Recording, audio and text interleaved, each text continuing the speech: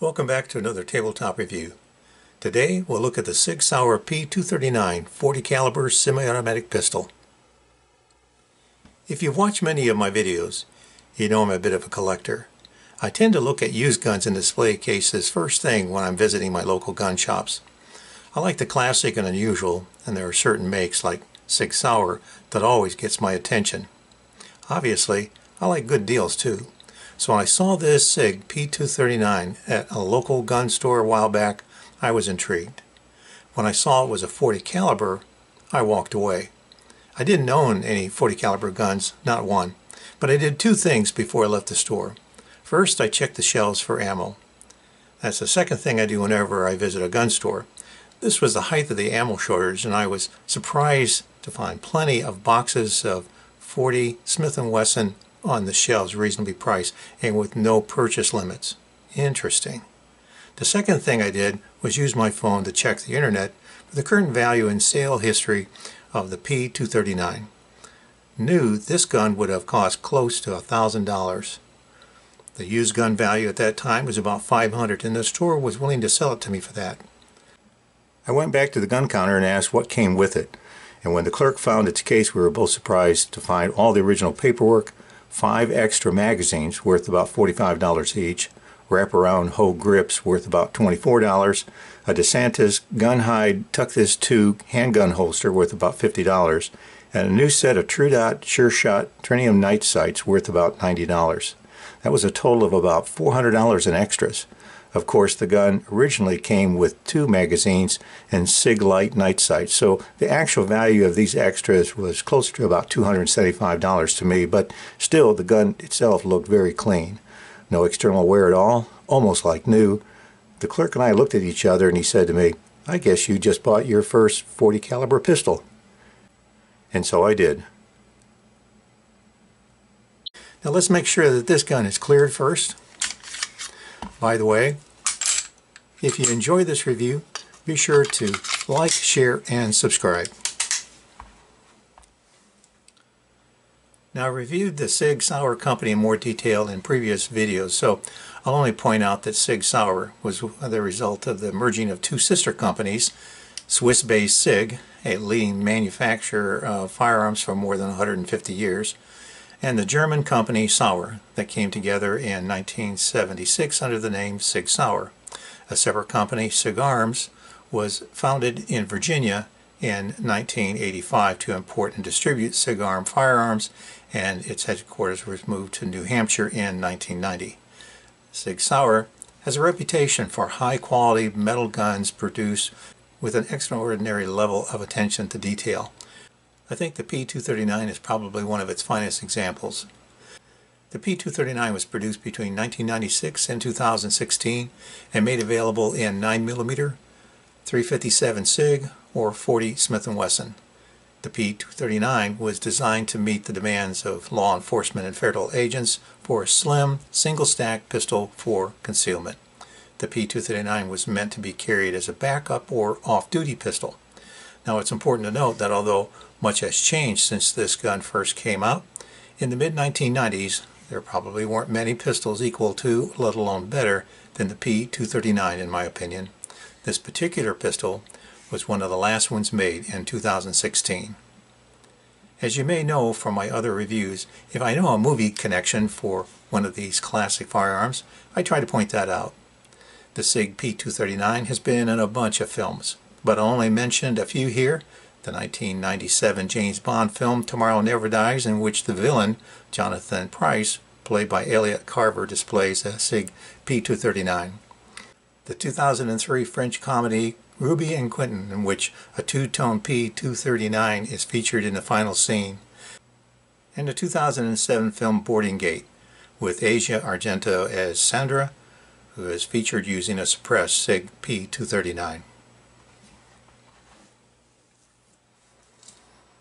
As for packaging, I've already talked about how I found this particular P239, so let's take a quick look at how the P239 was typically packaged. The original case is fairly rugged, lockable hard plastic. It has fairly nice foam padding, and there would have been, of course, the paperwork including the manual, an extra magazine, and a lock. As I already mentioned, this one also came with the original bill of sale, and it sold originally for $725 new. That was a pretty good price back then. And of course, as I said, it had a new set of really bright True Dot Sure Shot Tritium night sights. The original SIG Light night sights are not nearly as bright. It had the DeSantis holster, it had the Hogue grips, and it had the extra magazines. So it was actually a pretty good deal. As for specifications, the SIG Sauer P239 was available in 9mm, 357 SIG, or 40 Smith & Wesson, and there were a number of different models available. This is the Nitron Compact 40 caliber model. By the way, the 357 barrel and mags are interchangeable with the 40 caliber, so I could change out the barrel and mags in this gun if I wanted. I think that's pretty cool. The slide is stainless steel with a hard coat anodized finish. Barrel length is 3.6 inches and it's been heat treated for ruggedness and durability. These updated sights are the excellent True Dot Sure Shot Tritium night sights, but the P239 originally came with SIG Light night sights. The frame is aluminum alloy. Overall length is 6.6 inches. Height is 4.1 inches. The width is 1.2 inches. Weight is 39.5 ounces. The grips are polymer. The action is semi-automatic, double action, single action. Double action trigger pull is about 10 pounds. Single action is 4.4 pounds. Reset seems a little long but light and crisp. The decocker is very smooth. Slide release back here is large and fairly easy to use. The mag release is nicely positioned, releasing the magazines smoothly. 2 7-round magazines were provided with the 40 caliber. Now, as a compact firearm, this 40 caliber P239 is actually a little smaller than the other SIG compacts and is considered to be slim, yet easy to handle. If you're concerned about caliber compromise for your concealed carry weapon, this may be the gun for you. It's slim and compact, yet has the feel and capability of a big gun. Now, I've heard a lot of gripes regarding the P239, and it seems to depend on your hands and how you intend to use this pistol. If it's going to be your everyday concealed carry weapon, you don't want the grips to be too sticky that your clothing catches on them and drawing becomes hampered. Yet you want secure and comfortable control. To me, grips are often a compromise between being comfortable to shoot or comfortable to carry. Now, I've also heard a lot of comments out there about the benefits of the Hogue wraparound grips for the P239 versus stock grips, even those who swear by the Hogue G10 grips as a better choice. Crimson Trace even has their intuitive grip activated laser system available for the P239 for about $400, so there are a lot of options out there. I have good sized hands with long fingers, so I was a little surprised to find the initial feel of these thinner stock grips on the SIG P239, although not super great for me, seemed actually okay. That is, until I'm firing the P239 40 caliber. The gun not only feels pretty snappy with these grips, they're not enough texture surface for reasonable control, just too smooth for me.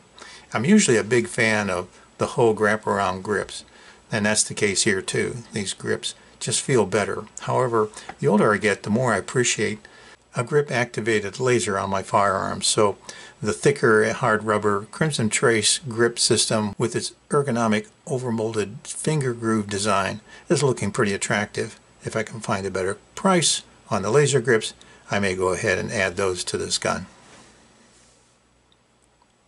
I've got to say I was pleasantly surprised about how much fun the P239 was to shoot. The magazines are a little stiff to load, but I didn't need the auto loader. The mags seat nicely and the slide is easy to rack. Decockers on SIGs are usually very good, and the one on the P239 is excellent. Very smooth. The slide release is really smooth as well, although a little far back. Still very nice. The entire function of the P239 is just so smooth. It's a pleasure to operate. The P239 is a compact but feels like a full-size gun. As a metal gun, the P239 has some weight to it, but that helps provide a solid feel. I really like the large 3-dot night sights. The initial double action trigger pull is smooth and not too long, with reasonable weight. Take up on single action trigger is a little long, but still excellent, with a sure pull and defined reset. Recoil was manageable with the whole wraparound grips. I had good control of my accuracy at 24 feet. It was really good.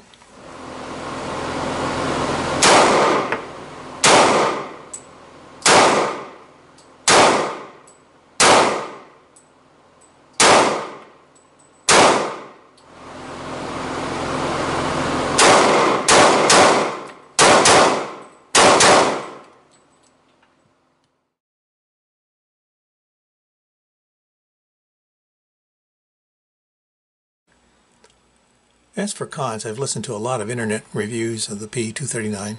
There are a lot of different opinions out there. Comparison to the Glock 19 is common given its relative size. Overall, there are a number of negative points that have been made regarding the SIG Sauer P239. I've already acknowledged many of them. That it's outdated, it's heavy, the stock grips lack texture, position of the slide release is awkward, its controls are not ambidextrous, the trigger guard is unnecessarily large, it has limited capacity, and double single action format is old-fashioned.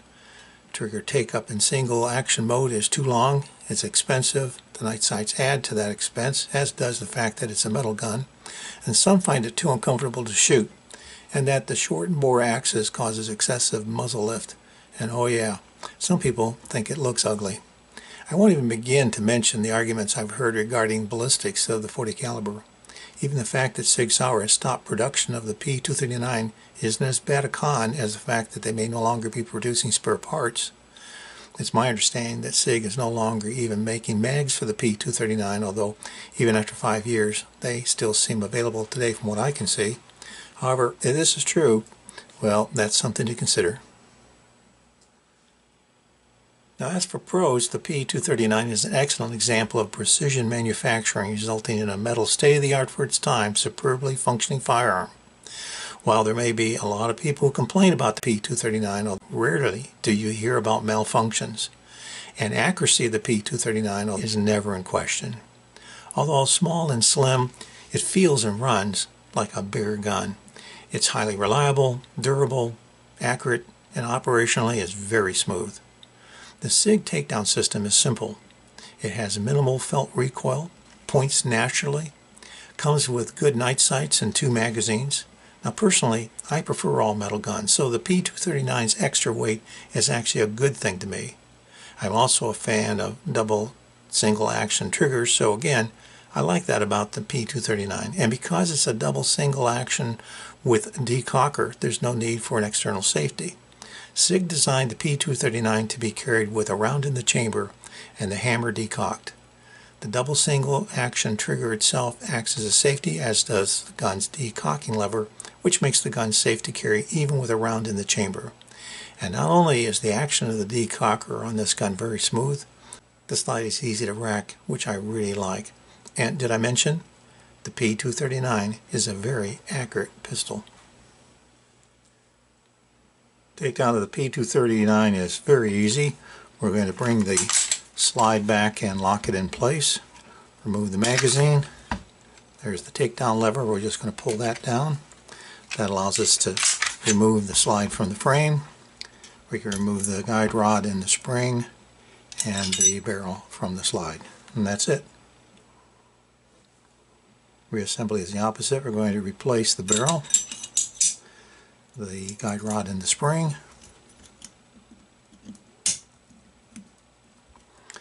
and then we can return the slide to the frame and push the takedown lever back up.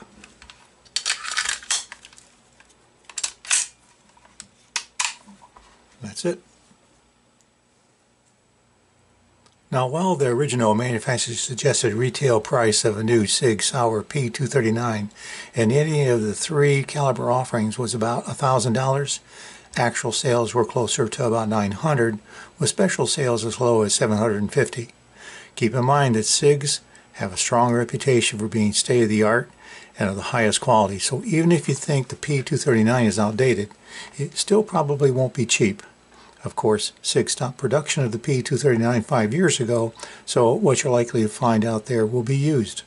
Used P239s have been selling for an average of about $500. For a SIG P239, realistically, that's a pretty good price. In like new condition, with two mags and their original case, expect to pay more. Of course, there are always steals out there, so if you're patient and cast your net wide enough, you could luck out with an exceptional deal, like about $400, and maybe even less.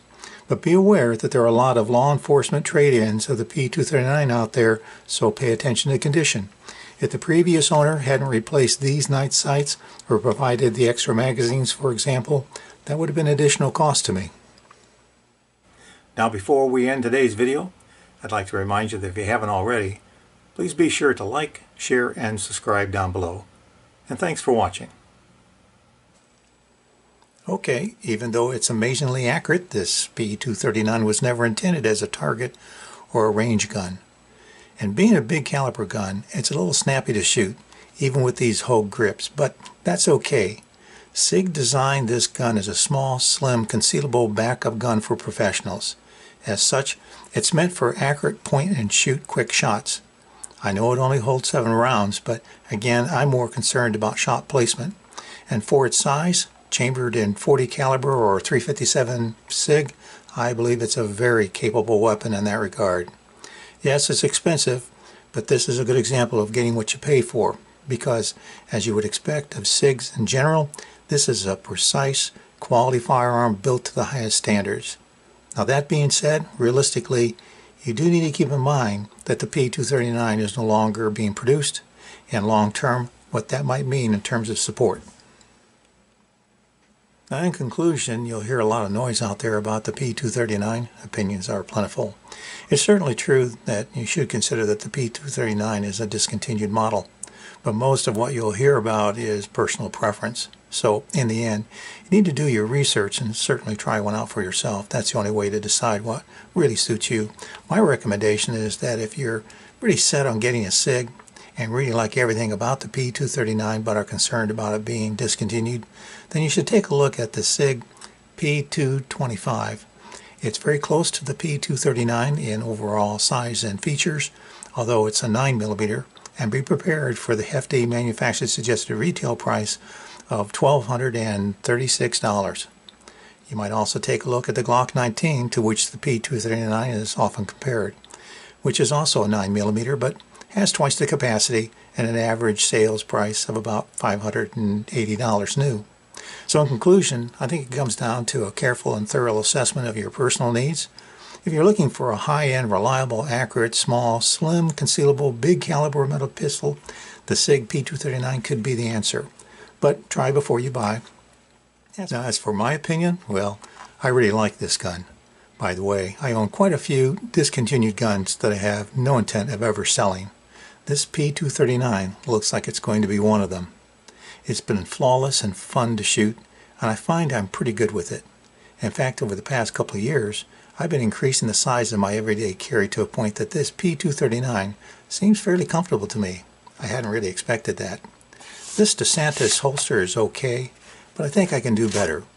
Although currently I'm still trying out different holsters, there's no doubt that this P239 certainly instills a lot of confidence. It's accurate, reliable, points naturally, and if I can get a good deal on those Crimson Trace laser grips, it might just become my newest everyday carry. Any weapon you carry is better than the one you left at home. Thanks for watching.